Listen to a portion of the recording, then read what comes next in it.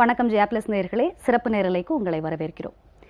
விண்ணில் பாய தயாராகும் PSLV-C48 ராக்கெட், இது பற்றி தான் இந்த சிறப்பு நேரலையில் நம்ம பேச போகிறோம்.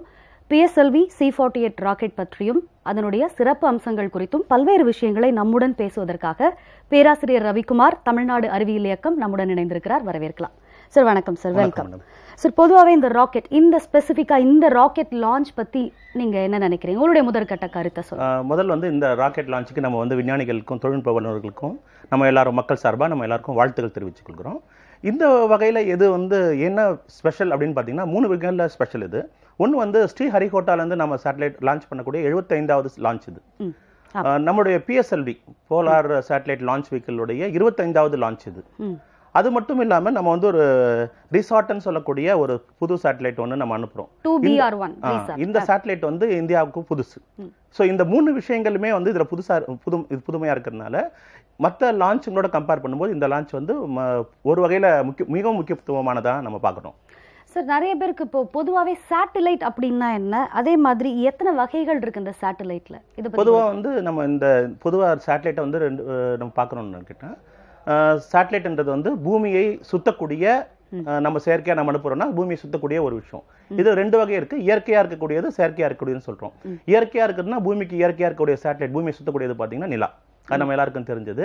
செயற்கையாக அப்படின்றது பூமியிலிருந்து அனுப்பக்கூடிய நம்ம அந்த செயற்கைக்கோள்கள்னு சொல்றோம் இல்லையா, அந்த மாதிரி செயற்கைக்கோள்கள். இது எதுக்காக முதல்ல நம்ம இதெல்லாம் அனுப்புறோம் அப்படின்னு பார்த்தீங்கன்னா, இதை பயன்பாடுகளை பொறுத்து இதை நம்ம பிரிச்சுக்கலாம். முதல் விஷயம் கம்யூனிகேஷனுக்காக. ஆர்தர் கிளர்க் அப்படின்னு சொல்லக்கூடிய ஒரு என்ஜினியர் பிளஸ் ஒரு அறிவியல் எழுத்தாளர் என்ன பண்ணாருன்னா, ஒரு 40-50 வருஷத்துக்கு முன்னாடி ஒரு ஐடியா ஒன்று சொல்றாரு. 3 சேட்டலைட்டை நீங்க இதுல ஒரு வேடிக்கையான விஷயம் கேட்டா, இது இப்படி பாத்தீங்கன்னா ஒரு சாதாரணமா இருக்கும். ஆனா ஒரு காலத்துல மக்கள் என்ன நினைச்சிட்டு இருந்தாங்கன்னா, கடல்ல அலைகள் உருவாகிறதுக்கு காரணம் தெரியாது. அலைகள் உருவாகிறதுக்கு காரணம் தெரியாத போது மக்கள் என்ன நம்பிக்கை என்ன பண்ணாங்கன்னா, கடல்ல பொசைடன் ஒரு அரக்கன், இது மேற்கத்திய நாடுகள் ஒரு பழக்கம். பொசைடன் ஒரு அரக்கன் இருக்காரு, அந்த அரக்கன் தான் கடல் அலைகள் உருவாக்குறாரு. அப்போ நம்ம கடல்ல பத்திரமா பயணம் செய்யணும்னா பொசைடன் என்ற அரக்கனை நம்ம திருப்திப்படுத்தணுன்றதுக்காக பலிகள் கொடுக்க ஆரம்பிச்சுட்டாங்க. பொதுவாக கப்பல்ல இருக்கக்கூடிய அடிமைகளை பலி கொடுப்பாங்க. ஆனா இந்த பழக்கம் பல நூற்றுக்கணக்கான வருஷங்களா இருந்தது. ஆனா சார் ஐசக் நியூட்டனுடைய கண்டுபிடிப்புగా இருக்கக்கூடிய கடல் அலைகள் உருவாகிறதுக்கு காரணம் நிலவினுடைய ஈர்ப்பு விசைன்னு சொன்ன உடனே இந்த நம்பிக்கை வழக்கொழிஞ்சு போயிடுச்சு இல்லைங்களா. சோ இதுதான் அறிவியலுடைய மிக முக்கியமான பயன்பாடு. பொதுவா நம்ம கவனிக்க தவற ஒரு பயன்பாடு. அப்போ அறிவியலுக்கு சமூக ரீதியான ஒரு பயன்பாடு இருக்கு. நியூட்டனுடைய விதிகளுக்கு சமூக ரீதியான பயன்பாடு தான் கடல் அலைகள் உருவாகிறதுக்கான காரணம். அதனால ஒரு மூட நம்பிக்கை அழிஞ்சு போயிடுச்சு. இது ஒரு பார்ட். இன்னொரு பார்ட் என்னன்னு கேட்டா, அதே நியூட்டனுடைய கண்டுபிடிப்புகள் தான் ராக்கெட் தொழில்நுட்பம். ராக்கெட் தொழில்நுட்பத்தினால சேட்டலைட் கம்யூனிகேஷன், சேட்டலைட்னால நம்ம இன்னைக்கு இவ்வளவு கல்வியிலையோ அல்லது தகவல் தொடர்புலையோ நம்ம இவ்வளவு வளர்ச்சி அடைஞ்சிருக்கோம். இந்த கம்யூனிகேஷன் இதுவும் ஒரு வளர்ச்சி. அப்போ அறிவியலுக்கு 2 வளர்ச்சி இருக்கு. ஒன்னு சமூக ரீதியான ஒரு மாற்றம், தொழில்நுட்ப ரீதியான மாற்றம். நம்ம தொழில்நுட்ப ரீதியான மாற்றத்தோட நம்ம சுருக்கிக்கிறோம். அதுதான் நம்ம கவனிக்க வேண்டிய விஷயம்.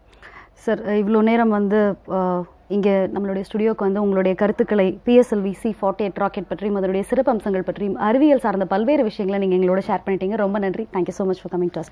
நன்றி நேயர்களே, இத்துடன் சிறப்பு நேரலை நிகழ்ச்சி நிறைவு பெறுகிறது. தொடர்ந்து இணைந்திருங்கள் ஜெயா பிளஸ் தொலைக்காட்சியுடன்.